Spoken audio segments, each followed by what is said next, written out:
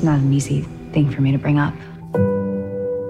This is going to be the first time that you're seeing one of those movies without your wife. Yeah, it's another bridge to cross, you know. That maybe you wanted to go to a wedding with me.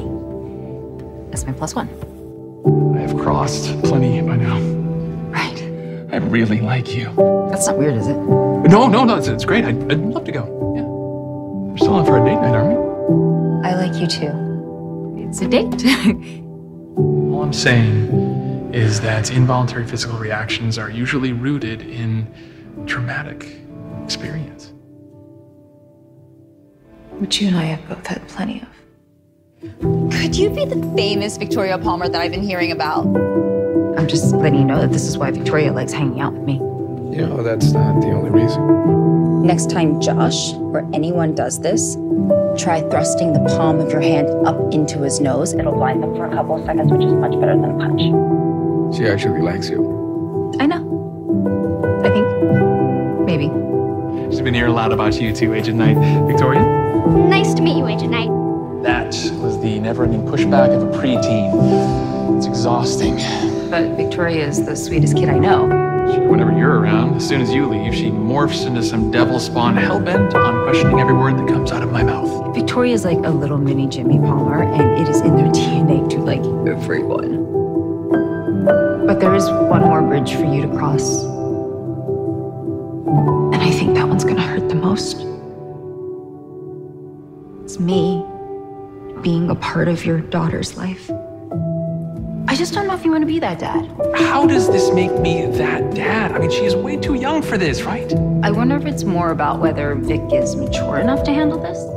Jimmy, are you cyber-stalking the boy who's crushing on Victoria? Neither of you is the father to a daughter. That's the last bridge. Can't understand it. The final symbol that Rena is really gone. I mean, with all the bad that's happened this year, why deny the good? And we have something good. And I think, don't we? You feel like you're saying goodbye to her for good, and I know that has to hurt. Do you think we should find out? I mean, you know, that you like that.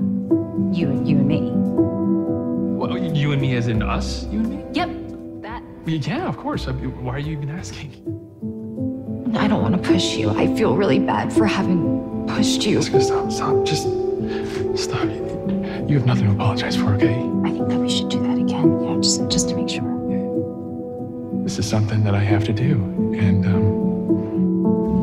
Has Jimmy mentioned anything lately, you know, about him and me?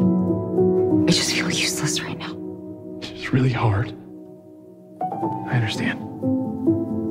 Trust me. I didn't crush, and I didn't do butterflies, and I didn't, you know, put notes in people's lockers. So why are you suddenly twisting yourself into knots over Jimmy? Jess, I'm not going anywhere without you. You'll never catch a wave if you're afraid to get on the surfboard.